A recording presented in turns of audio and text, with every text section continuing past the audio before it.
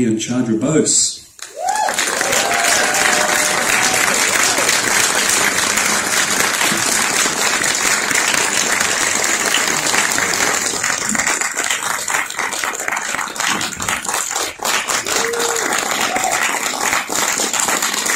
Thank you so much. Thank you. Much honored. Thank you.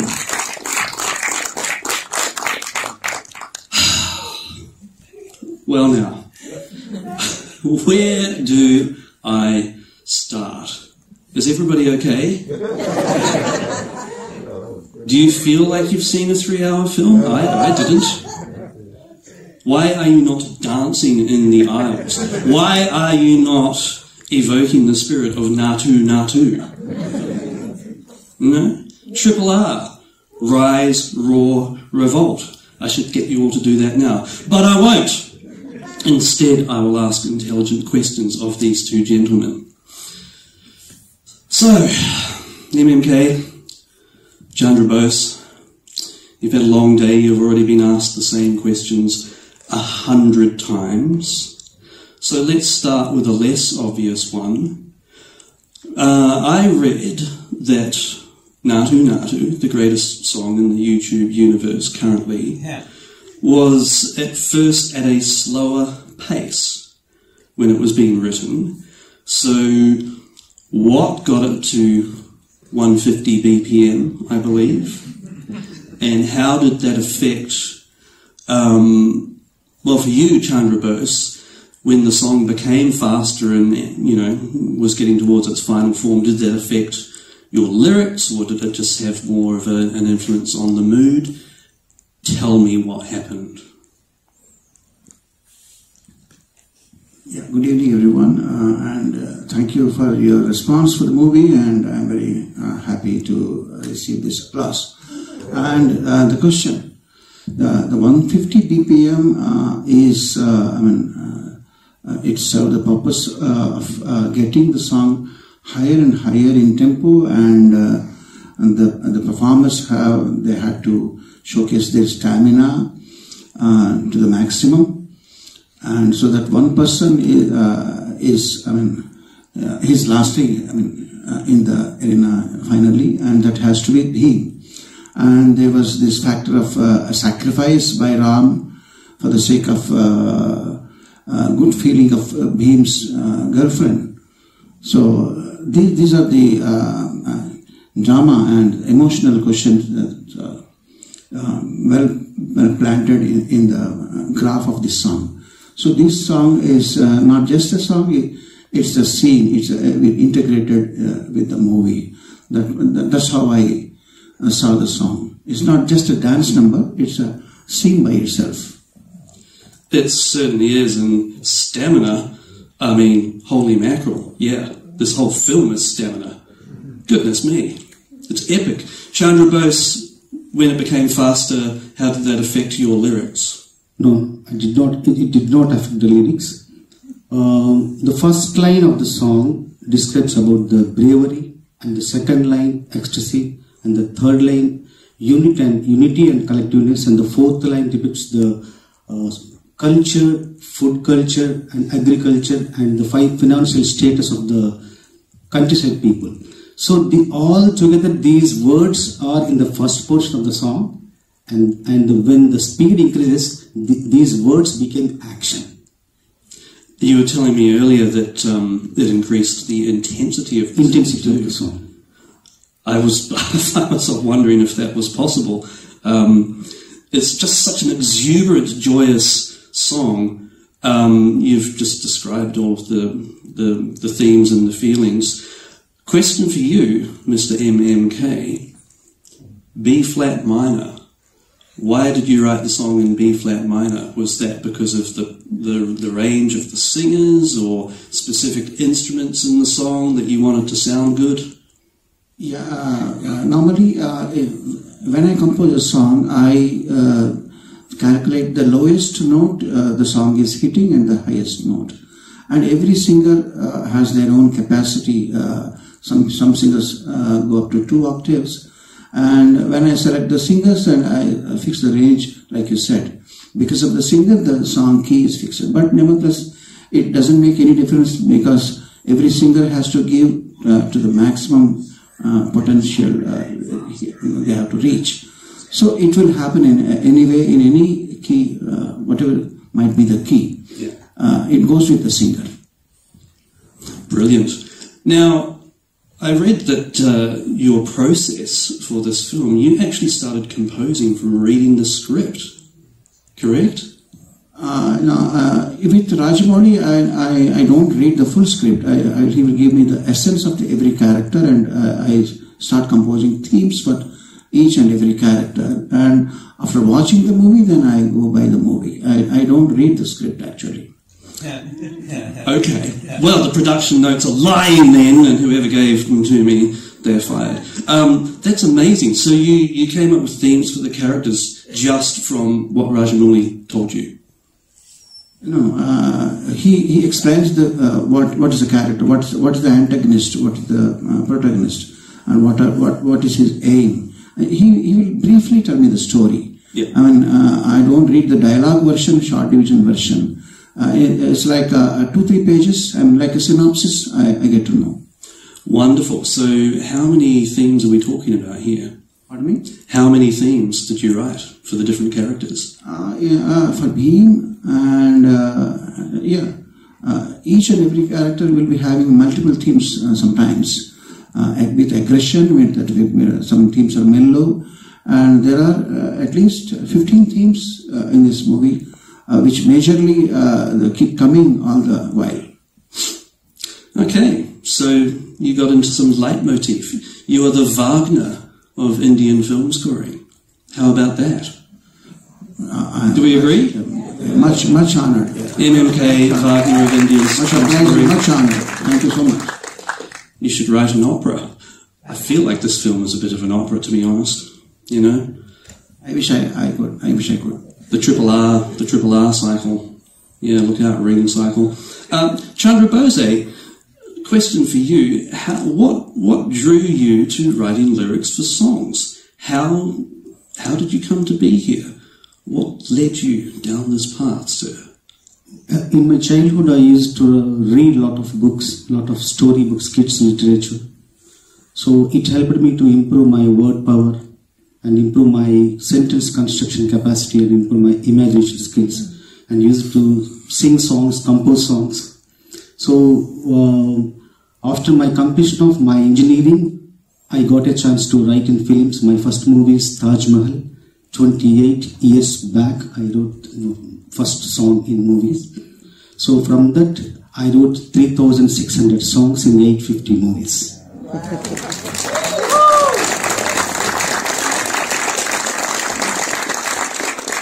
I suddenly feel really, really lazy. MMK, apologies, sir, if you have been asked this question a lot and it's, potentially boring.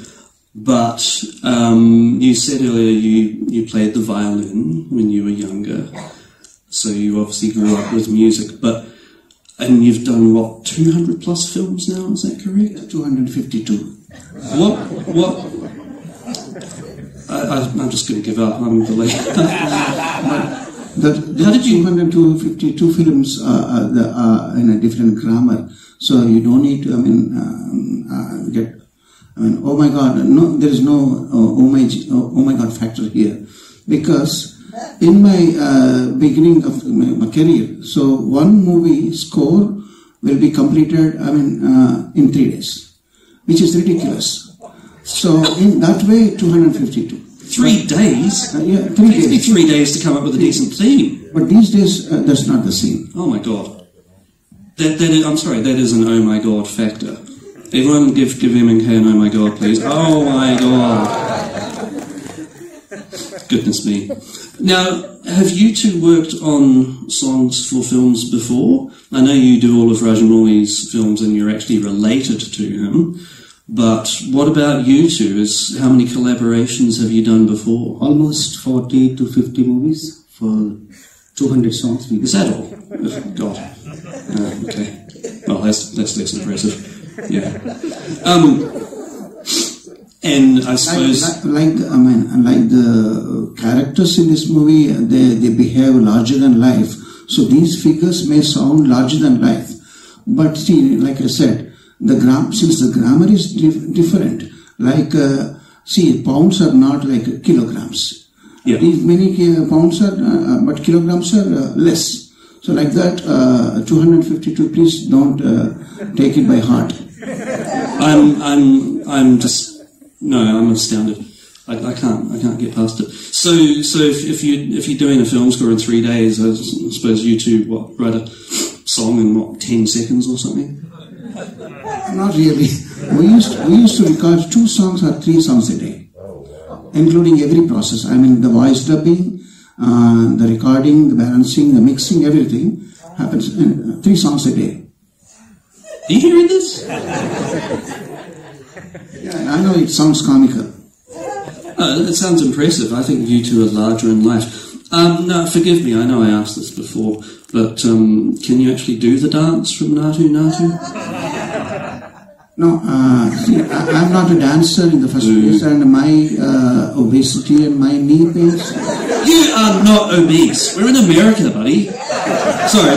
But since you asked me, I just want to stand up from my seat and explain something about Naatu Naatu. Please do. If not dancing.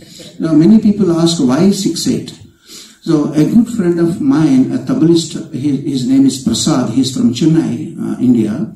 He told me one day that all animals walk in 2/4 and all human beings walk in 6/8. I said, ridiculous. How? Explain me. Then he gave me one metronome and he asked me to listen to the metronome.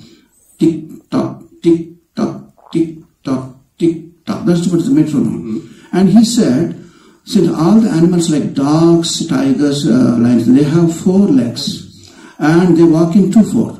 Like tick tock becomes 1, 2, 3, 4, 1, 2, 3, 4, 1, 2, 3, 4. And a human being, if he tries to walk in 1, 2, 3, 4, he feels uncomfortable.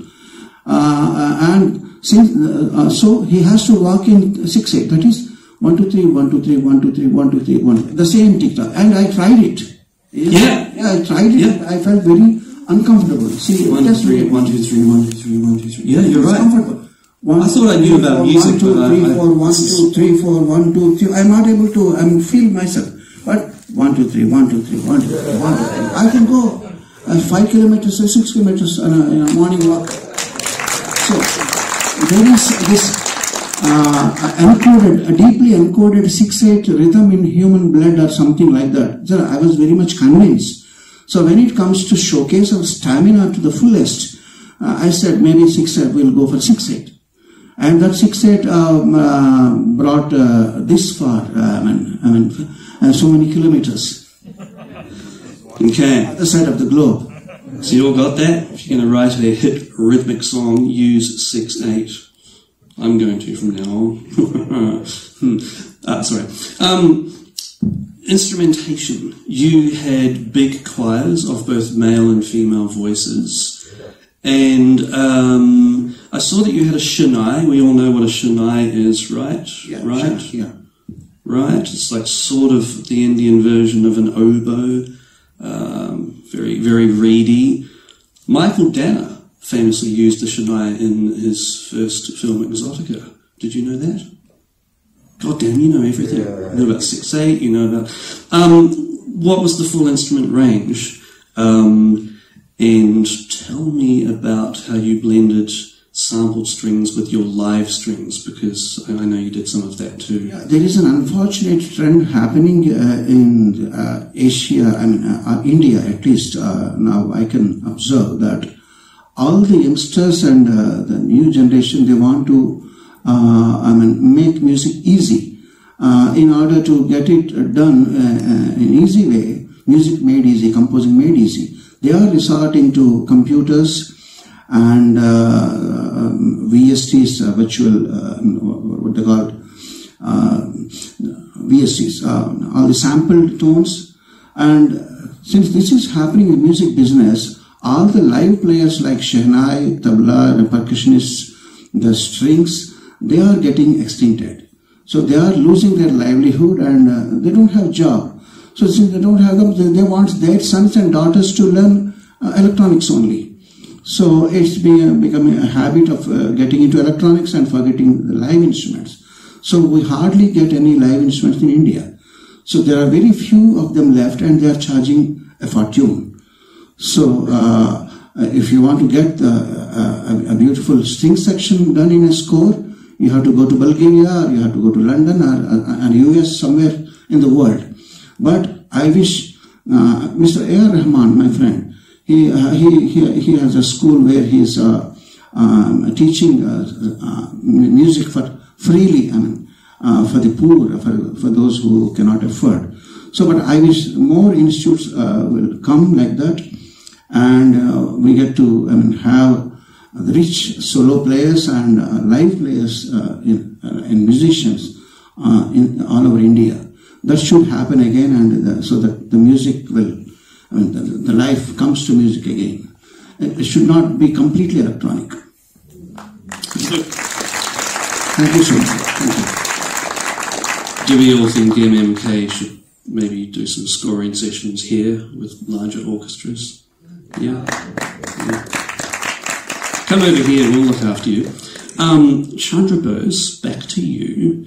What was the first sentence for the lyrics for Naatu Naatu you came up with? And how did you come up with the very first sentence? Very first sentence is Naatu Naatu Naatu Naatu Veera Naatu Naatu Naatu Naatu Naatu Oora Naatu Naatu Naatu Naatu Naatu Pachi Naatu Naatu Naatu Naatu Naatu Pitsa Naatu. These four lines. Brilliant. That's a very long first sentence. But Naatu is single word. Comes again and again. Lovely. Now, back to the questions you didn't want me to ask, but I kind of... Everyone's already asked you how it feels to win awards. How does it feel to sort of be here, you know, in the middle of a intense Hollywood awards season, and how does that compare to various awards back home in India, in Hyderabad? Yeah, I see, to start with, I happened to go to Sofia in Bulgaria and attend a symphonic orchestra show, I mean, in the theater. And I observed a lot of cultural differences between West and East. East is, of course, very rich in culture and classical music and literature and all, but in West, I see a hell lot of difference when it comes to respecting the artist. So I had been to this show where the audience were not going in the middle of the performance. Even if they have to go to the restroom, they're waiting till the performance is done. And believe me, I mean, you know better than me. So if the performance is it's a 5.5 minutes performance, and the audience were clapping without exaggeration, at least half of it, 3 minutes clapping, unending. That we cannot imagine of that. So that much of respect is the artist is begging from the audience. So that was unbelievable. And the same case in US also. Here they respect the artist very much. They're very polite and they understand. They try to understand the artist's mindset, the psyche. So I see a hell lot of a difference from the audience, not in the artist. Artists are same everywhere. They're emotional and they try to be in their own world. But the appreciation and the support they are getting from the audience here is tremendous. That's everybody's dream is to come here and do work here. That's everybody's dream. It should be, and so is mine. Brilliant. Respect everybody. I know that your director friend Rajamouli he counts among his heroes Steven Spielberg, James Cameron. For both of you, respectively, who are your musical heroes? Who have you always looked up to musically or in terms of writing? Who inspires you? Chandrabose? Ideal hero. Who inspires you? Inspiration. Yeah, of course. So my inspiration is Telugu poet Atreya. Telugu poet Atreya. He's a lyricist. Great poet. Atreya. Great lyricist in Telugu, Atreya. Telugu Atreya? Atreya is his Atreya. He's a lyric writer. He's a lyric writer. I will look him up. Yesterday's lyric writer Atreya. He's my guru. Fantastic. He's my God. Wonderful. We all need a guru. MMK, who inspires you? Yeah, I take a sense, and there are many. I'm not one single person. It's from John Williams, sir, to Ilayaraja of India. So I take. I learn from him. I feel like a student, and I learn from every good point from each and every composer. Nusrat Fateh Ali Khan from Pakistan. There are many stalwarts, singers, composers, and instrumentalists. So I enjoy everything, because I like global music. And remarkably, we were talking about Gustav Holst earlier in the foyer, as you do. Are you all familiar with Gustav Holst and the Planets? Yes. How many SCL members are in the audience? Few, some tentative hands. See, Chandrabose, you thought you were nervous? These people, they're terrified of me. I used to run many screenings. In your remarkable score, there's a recurring theme, and it's sort of na na na na na na na. Does that sound familiar, or am I just destroying your music? It does sound familiar. That was Ram's theme. There we go. So, to me, that sounds a little bit like part of Mars, the bringer of war from the planets, but in a good way, not in a Hans Zimmer, I'm going to copy it blatantly for the opening of Gladiator way. But this is what I find remarkable, ladies and gentlemen. MMK here has not actually heard Gustav Holst's The Planets, and he was looking it up earlier, and he's going to be, well, I wouldn't try and go to sleep to it tonight, especially not with Mars. You'll feel like you're back in RRR. But what I'm saying is you've mainly grown up with Indian classical music rather than Western classical music. So I kind of feel privileged to get to introduce you to some other things. I've got a horrible feeling we may already have run out of time, and we're not doing audience questions, because even though it only felt like a 30-minute epic party of epicness, that was a 3-hour film. So we will be winding up, ladies and gentlemen. But can you please rise and roar? And give it up for MMK and Chandrabose.